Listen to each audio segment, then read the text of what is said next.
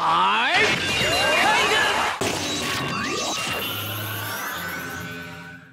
is up, YouTube? This is Anashi with yet another deck profile video. This time I'll be showcasing my gray deck, the deck of zombies. I like to point out right now that this deck is not 100% pure zombie. There's a couple of dragons in the extra deck, but I don't think anyone's going to complain because I'm pretty sure everyone already knows which dragons I'm running in this deck. Starting right off, we have one copy of Plague Spreader Zombie. If it's in your grave, you can put a card in your hand on top of your deck and special summon it. But if you do, it's banished. And I don't really use this effect very much. I more often than not use the other summoning effects. Shiranui Spectral Sword, on the other hand, another 2-star zombie tuner, just like Plague Spreader, but its effect is that if it's in your graveyard and you have another zombie in your graveyard, you can banish it and the other monster and special summon a Synchro monster from your extra deck. Not Synchro Summon, just Special Summon, whose levels are equal. It can't do that during the turn this card was sent to the graveyard, but that's perfectly fine in my opinion. Then we get to the level 3s, and I've got a bit of an odd tech choice. First off, we know about the Unizombies. Everyone runs 3 Unizombie. Once per turn, you can drop a card from either your hand or your deck and increase a monster's level on the field by 1. You have to drop a zombie to do it. But if you use the one where you drop it from deck, only zombies can attack this turn, which is fine. It's still a great card. The other card that people are probably questioning right now is Beast of the Pharaoh. This is an old card that never really saw play. What I will traditionally do is if I have this in hand and Mizuki in hand, I'll use both the Unizombies effects, make itself a level 5, and with this and Mizuki in the graveyard, I will banish Mizuki, special summon this, and tune it with the 5-star Unizombie for an 8-star Synchro. And then I'll traditionally bring one of these two back if it's first turn, or a different one back entirely if I feel like it. Honestly, this card has tremendous play. You have 3 Goblin Zombie. If it's sent from the field to the grave, you get to add a zombie from your deck to your hand, as long as it has 1200 or less defense, and that's very easy to do with this deck. Most of them have 0 defense. Except for Mizuki, of course. If it's in the grave, you get the banish it and special summon a zombie. We all know what this card does. 1 Shiranui Smith. A lot of people have been recommending 2 Smith and 2 Goblin Zombie for the sake of Synchro and the trap use, but I find that 3 Goblin Zombie and 1 Smith works better. If it's sent from your side of the field to the graveyard as a Synchro material, you can add a Shiranui card from your deck to your hand, except Smith. This effect can only be used once per turn, but if it's banished, you get to make your zombie monsters indestructible in battle this turn. Not really a useful effect, that's the main reason I put it at the 1, but its synchroing effect isn't bad, and if I happen to get it, it works. Unfortunately, I'm proxying 2 of my 3 copies of Shiranui Solitaire.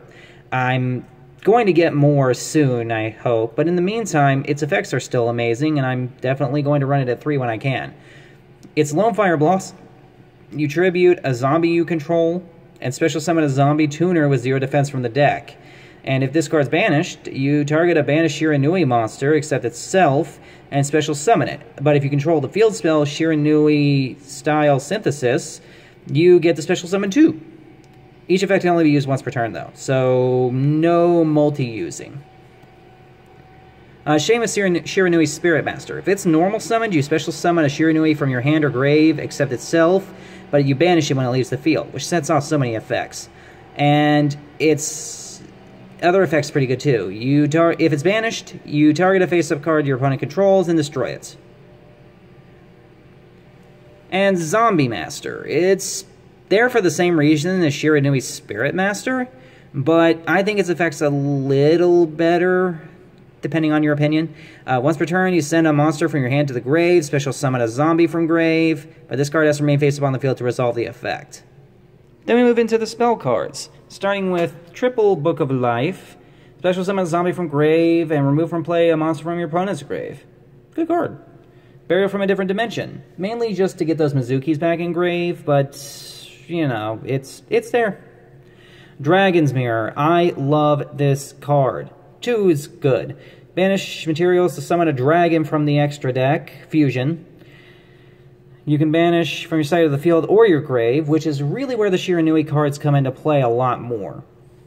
1 Foolish, of course. Send a monster from your deck to the grave. 3 Gold Sark. Banish a card from your deck, and in 2 standby phases of yours, you get to add it to your hand. Pretty good for that immediate setup. And 2, Shiranui Style Synthesis. I feel like this card's okay at 2. Realistically, it's going to go to 1 once we start getting more Shiranui support. I already know it. But at the moment, 2 is fine. It works. Once per turn, if you control no monsters, you can send a card from your hand to the graveyard, then activate one of these effects to either target a zombie with 0 defense in grave and special summon it, or target a banished zombie with 0 defense and put it in the grave. You can only activate 1 effect per turn, but it's fine. It works. That's what's important, right? And for the trap cards, they have also been minimized down to 5. 2 memory loss, Poor Man's Breakthrough Skill. When a face-up attack position monster your opponent controls just activated an effect, negate it, and switch it to defense. And 3, Shiranui Style Swallow Slash. Tribute a zombie, target 2 cards on the field, destroy them, then banish a Shiranui. You mainly just banish one of the copies of Spirit Master just to get that 3rd pop. But, you know, it's optional, really. You can be flexible with your choice on this one. Next, we get into the side deck, starting with the 2nd copy of Plague Spreader, another Spectral Sword and Smith, just in case I need them, and a tech card that I'm actually probably going to be putting back into the main, Vampire Duke. In fact, I might up it to 2. If it's normal, you can target a Dark Vampire in grave and special summon it in face-up defense, and when this card's special summoned, you can declare a card type, monster, spell, or trap, and your opponent sends one of that type from their deck to the grave.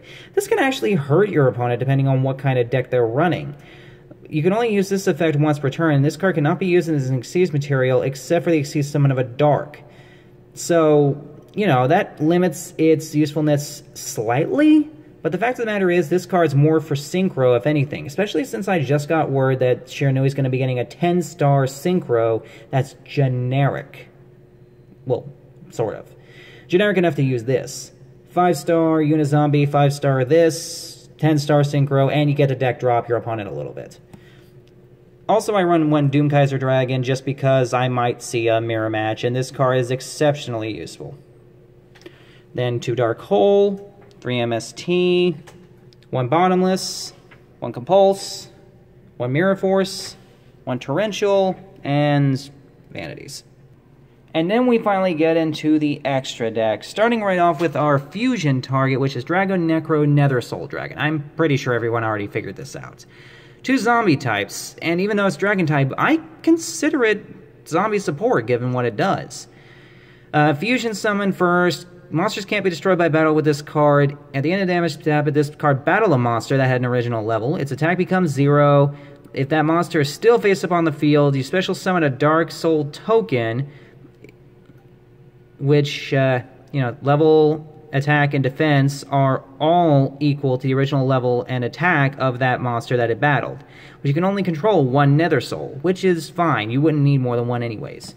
Also, 1 Archfiend Zombie Skull, which makes your zombies indestructible by card effects. 2 Revived King Hades, which causes all your zombies to be able to negate anything they battle. Shiranui Samurai Saga, which lets you turn your opponent's monsters to defense by returning a zombie from your banish pile back to the deck. It only switches them if their attack is less than or equal to the monster's attack that you returned. And Shogun Saga, honestly the biggest beat stick of the deck. This card is traditionally what I return with Samurai Saga's effect, but only after I've used its effect on another copy of itself. When it's special summoned, you banish a zombie out of your graveyard and add its attack to this card for the turn. And if it's destroyed and sent to the graveyard by battle or card effect, you can send an additional banished zombie with 0 defense back to the graveyard. I also run 1 copy of Ghost Trick Alucard because of the Unis Zombie Beast of the Pharaoh combo I realized. You detach a material and pop a set card, and if it's sent to the grave, you target another Ghost Trick card in your grave and add it to your hand. And monsters your opponent controls cannot target face-up Ghost Trick monsters or any face-down defense position monsters for attacks, except this one, which is not really relevant, but it's there. The rank 5 Crimson Knight Vampire Bram, I don't even use anymore, but I'm keeping it in the event that the option ever comes available, and I have found a way to make the option available. You can detach a material from this card, target a monster in the opponent's grave, and special summon it to your side of the field, but if you do, only that monster can attack it for the rest of this turn. You can only use this effect once per turn. During the standby phase, during the next turn after this card you control was destroyed by your opponent's card, either by battle or card effect, sent to the grave, you can special summon it from the grave and face up defense. That automatically makes this card a little bad, especially if you're using the field spell for Shiranuis, but it's not terrible, and it gives you an extra defense. Rank 6 Pilgrim Reaper. People hate when I play this. 2 level 6s, detach a material, mill 5 cards from each deck, gains 200 attack and defense for every dark monster in either player's grave. But you can only use its effect once per turn. And number 23. The main reason I even run the fusion is because I needed another counterpart for the 8-star Synchro, just in case its effect never worked out. Number 23, Lancelot, Dark Knight of the Underworld. Can attack your opponent directly while it's material. If it inflicts battle damage, you target a face-up monster opponent controls and destroy it for free, and once per turn during either player's turn, when a spell trap card or another monster's effect is activated, you detach material and negate it.